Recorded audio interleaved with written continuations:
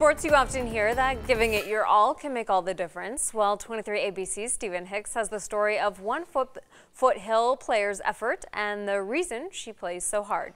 And now, the Carl's Jr. Student Athlete of the Week. When you've been around the game a while, like ninth-year coach at Foothill, Stephanie Hall, you expect a lot.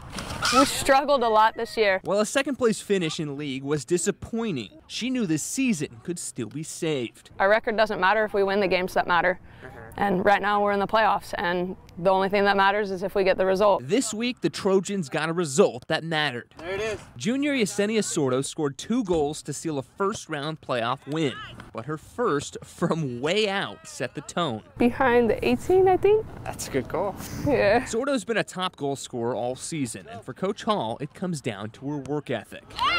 She's the kid who's going to leave absolutely everything on the field, and you'll never question her dedication. Giving her best on every play, every drill as a leader on this team, something she had to learn at first. From day one, you know, we had great leaders ahead of her, and she kind of followed their lead. I even pulled a couple of them aside and said, hey, she's following your lead, lead her the right way. That early conversation, when a senior took her under her wing, is still her motivation today. I give it my best because I just want to make Grizzly proud. No doubt she'd be proud of her recent goal scoring.